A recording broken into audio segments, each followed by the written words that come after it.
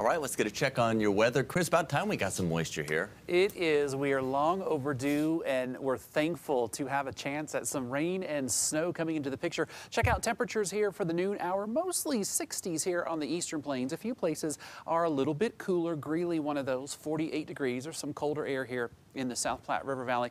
But look to the left of your screen, 13 in Jackson, 29 in Rock Springs, Wyoming. There is a cold front back there that will be racing in here over the next few hours. Chris Doherty, our weather watcher just south of Evergreen, is checking in at 51 degrees. Satellite and radar together, not too impressive at the moment. We have some scattered rain and snow showers developing on the western slope, but this caught my eye. Look at that right there, a lightning strike just outside of Wolf Creek Pass. There's enough cold air aloft creating enough instability that a few rogue thunder showers or thunderstorms absolutely possible in the high country as this system comes together. We have winter storm warning in the southwest. We have advisories for most all mountain areas along and south of Interstate 70 here in Denver. As with most all snowstorms, it's a pretty complicated scenario here. In the immediate downtown and points to the north and east, we should see a little bit of snow, but not enough to trigger an advisory. However,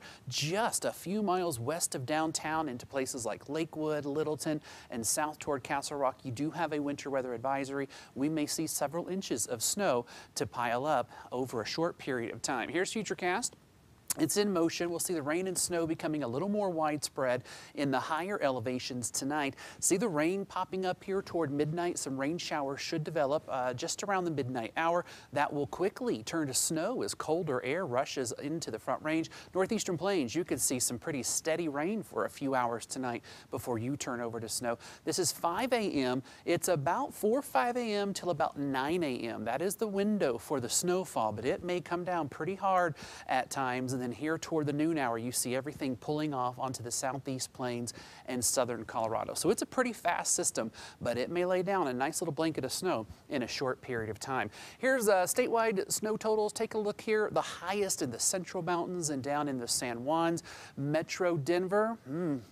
It's a tough one because as you move from downtown Denver to the north and east, totals get lighter, but there's a huge gradient right along and west of I-25 where you could go from 2 and 3 inches to 6, 7, 8, 9 inches over a very, very short distance. So very typical snowstorm shaping up here for the Front Range. We have a few more degrees to go in a couple of areas. We'll top off 50s and 60s east and west, maybe a few 40s in the high country.